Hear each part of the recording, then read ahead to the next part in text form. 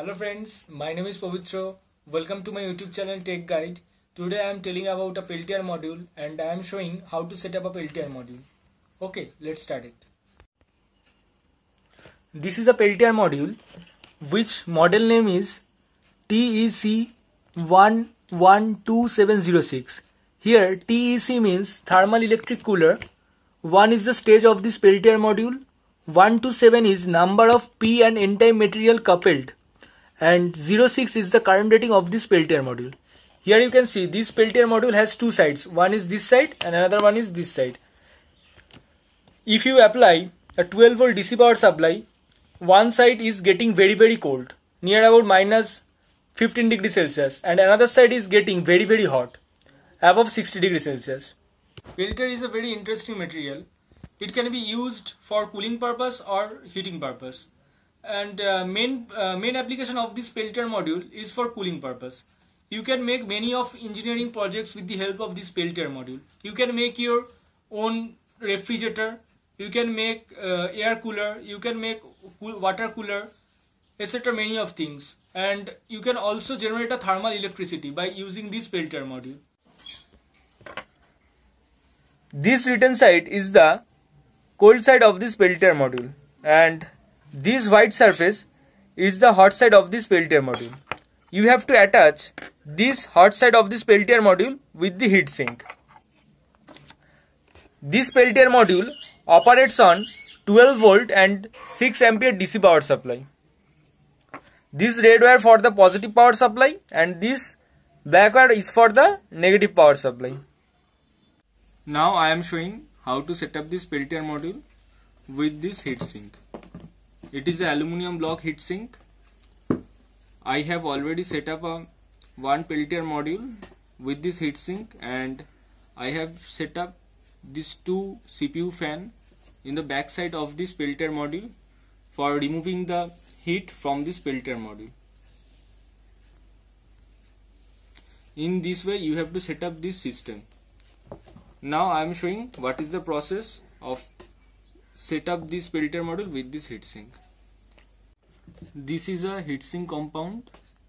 Okay, you need one of these.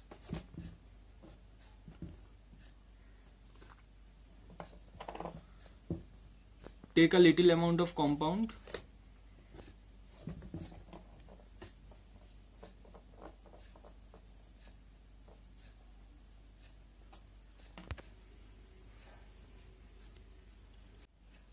Now I am set up this Peltier module with this heatsink.